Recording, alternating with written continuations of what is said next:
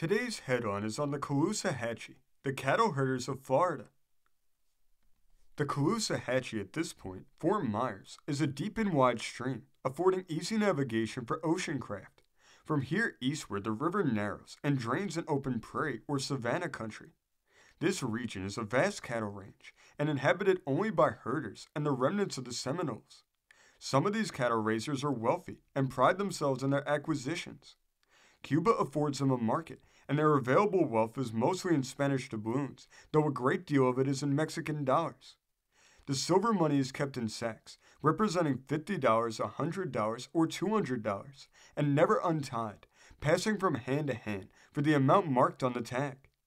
Every man is his own banker, and his coin is a good deal safer under his own roof than it would be in the custody of any bank. It would be impossible to rob one of these cattlemen of his money and get away with it. The weight of the coin would prevent rapid flight, and there is no place to fly to, if flight were even possible. Hemmed in by swamps and ocean, there is no safety for him who would rob his neighbor, for he cannot get away or make use at home of what was another's. If theft were attempted, swift punishment would follow the offense. No useless judge or superfluous jury would consume time in determining the magnitude of the crime.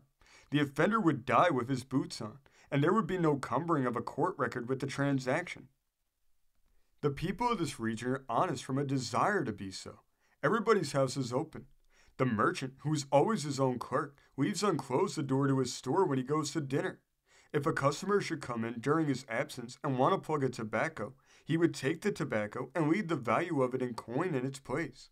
If he couldn't make the exact change at the time, he would mention it afterward and square the account. There is no such thing known as cheating on the part of a merchant.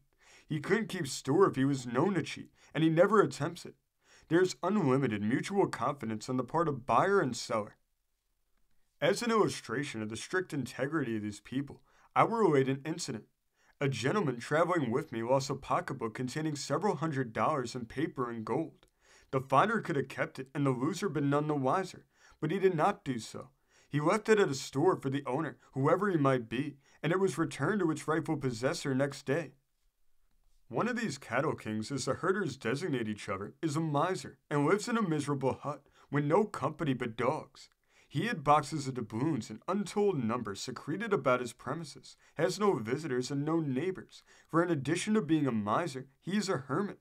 Perhaps fancy has credited him with more wealth than he actually possesses, but he is reputed the richest man in Florida, and marvelous stories are told of the gold and silver he's buried.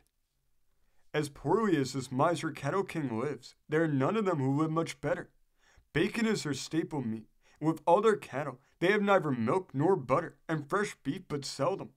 With a climate and soil that would produce fruits and vegetables the year round, they have nothing of the kind except what is gathered in a wild state. One or two families at Fort Meyers have done something in the way of producing fruits, but elsewhere about here, no efforts are made in this direction. Indolence marks all the movements of the people, and while they have few of the comforts of life, they appear to have all they desire, and are as contented and happy as it's possible for people to be. The women are not excited about changes in fashion, and the men don't worry over fluctuation in stocks. Why disturb them in their bliss by leading them into new modes of life? East of Fort Washington are the remains of ancient fortifications, works of the mound-building age in all probability. The imagination of some has discovered the bed of a ship canal in these works, but there is nothing to warrant the conclusion that the excavations were made for the purposes of navigation. The works appear to be the lines of defense for contending forces, or else the two forts are part of a chain of fortifications designed to hold the country against an advancing enemy. The excavations are very old, as live oaks and other trees several hundred years old now grow where the ground was changed from its natural conformation. The archaeologist can find a subject for study here as interesting as any afforded by the artificial mounds of the western states. The Caloosahatchee is a favorite home of the alligator. Thousands line its banks, basking in the hot sun of April. Deer are found in abundance, and bears and wildcats are too numerous to make the rearing of hogs or sheep possible, except in enclosures. Fish of fine quality can be had for the catching.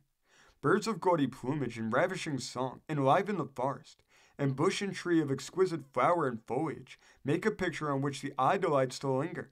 The climate is all that anyone could desire, but when annoying insects of every conceivable variety are encountered by night and by day, against which there is no protection, I conclude that this part of Florida could not, by any possible process of transformation, be made to meet my views of paradise. This article was originally written by a correspondent for the New York Sun. This story comes from the great state of Kansas, being reported in the Republic County Journal of July 3rd, 1880. Thank you for joining us today. If you want to continue to uncover all of America's lost and forgotten history, then remember before you leave to hit the subscribe button, hit the notification bell, and remember to like and comment below. And we will see you next time on Americana Archives.